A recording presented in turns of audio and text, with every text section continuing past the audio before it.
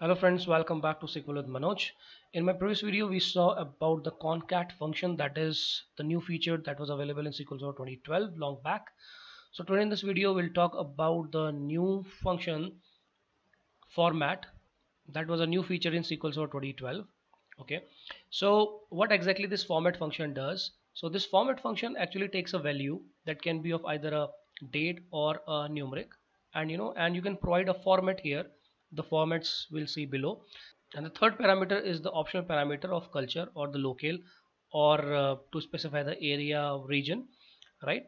So first of all, we'll see the numeric formatting, right? How we can format the numeric. So this format function returns a varchar value. So please do not use it for any calculation. So this format value should only be used when you are returning the result set from the select statement. That is only for displaying at the client level, right? So if you are expecting to convert a numeric value to some format, and if you are doing some calculation over it, those calculation will not be possible with the varchar, and it will result to an error, right? So rather than using format, use the cast and convert operators.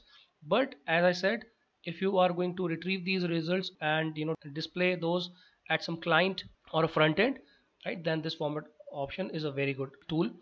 So now first of all, let's see how you can use this as a zero placeholder, right? So zero placeholder means, let's say I have this number 12 and 123 and 1234.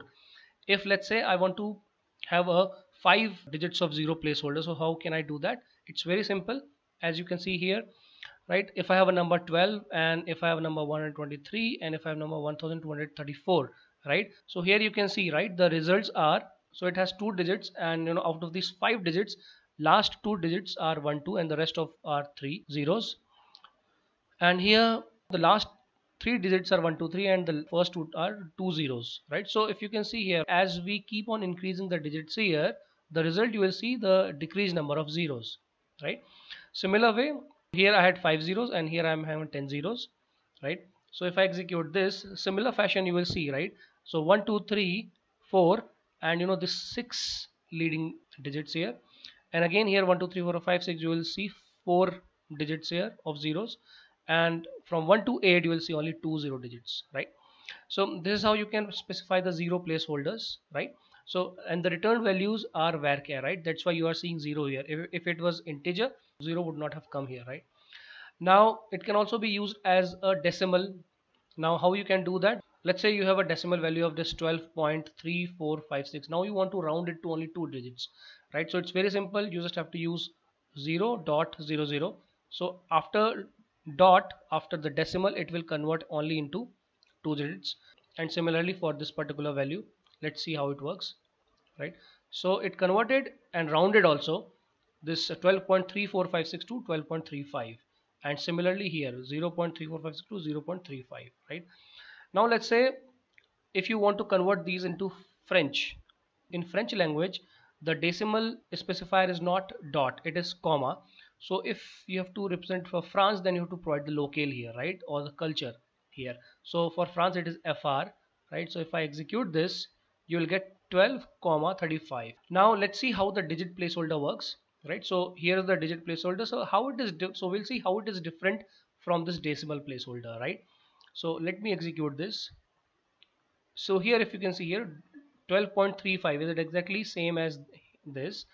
But if you see here, right, it is only 0.3, it is not 0.3, right? So it omitted the zero value here, but here the zero value was still there, right? So here if you can see here, right, and here the zero value is omitted.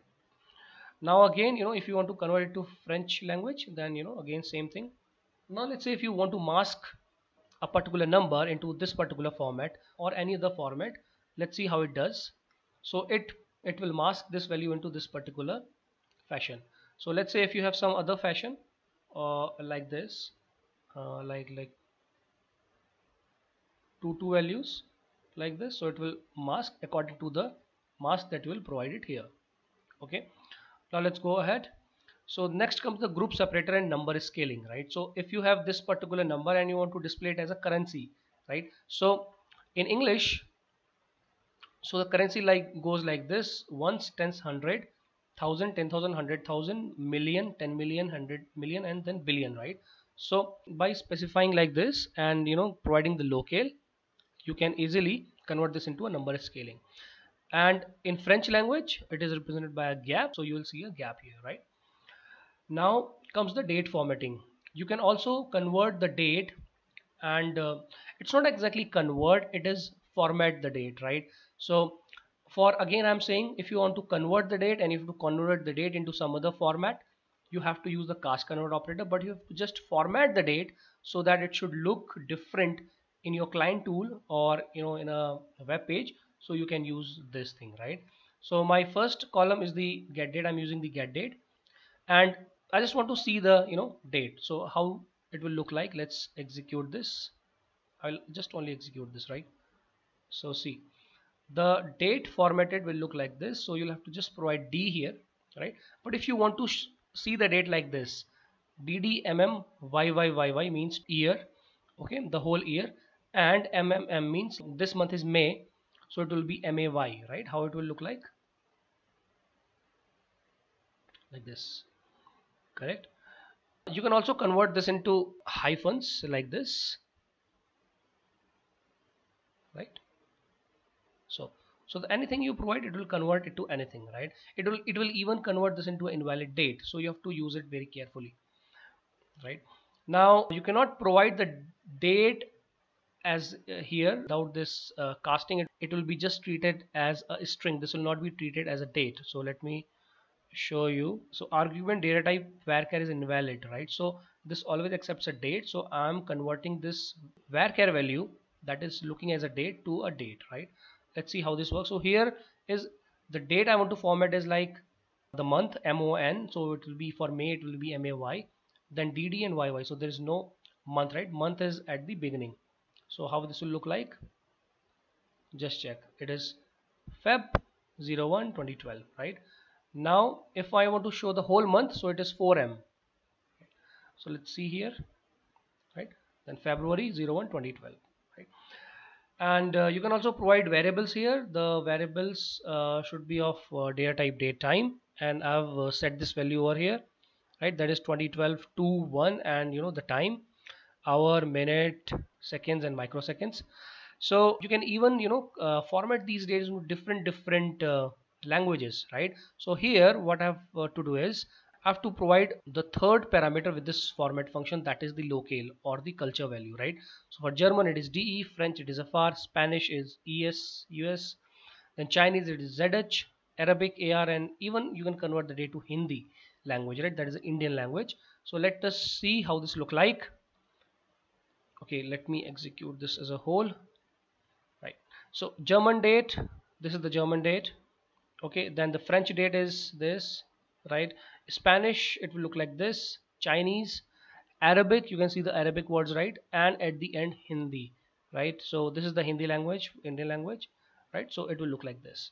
So this is how format function works. You can easily format your date and integer values or the numeric values to any kind of format, and that format returned by this format function is in varchar format. So you have to use this only at the client end or at the select level. Please don't use it at the calculation level, right, when you are doing some calculations, right? So this is it for now. Please stay tuned for my next videos, and please subscribe the video so that you can get to know about the new videos that I put on. Okay, thanks a lot.